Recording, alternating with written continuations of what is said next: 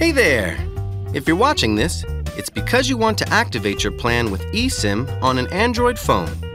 Before we begin, here's a little video cheat sheet for you. First things first, make sure you haven't canceled your current service yet. If you're bringing your number, you'll also need your account number, billing zip code, and number transfer PIN from your current carrier to complete the transfer. The number transfer PIN may only be valid for a brief time, so we recommend getting it right before you're ready to activate. And make sure your current carrier doesn't have a port or transfer lock on your number. And if you're bringing more than one line from the same account to Mint, make sure you transfer the primary account holder's number last.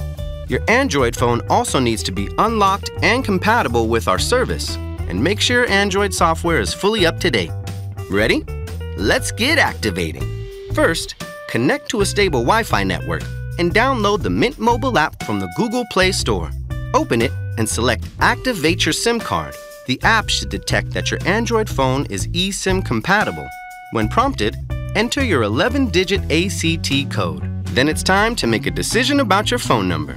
Select Keep your current one to bring your phone number to Mint. If you want a new number, select Get a new one, and don't worry about these next few steps.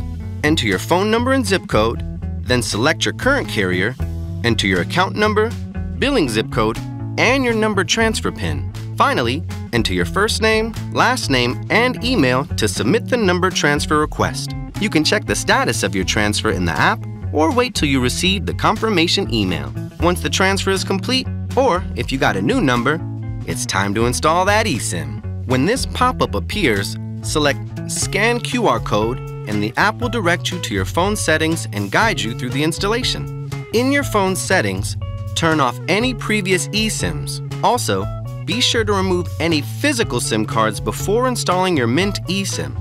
Tap Add eSIM, then select Set up an eSIM and follow the steps to confirm your network. Select Use this SIM and make sure you've chosen the Mint mobile network. Once you're done installing your eSIM and you've set up your password to finish creating your account, you're good to go. If you don't get a signal right away, just restart your phone and that should do it. Now it's time to watch our video about configuring your Android's data settings so it can access the internet. See you there!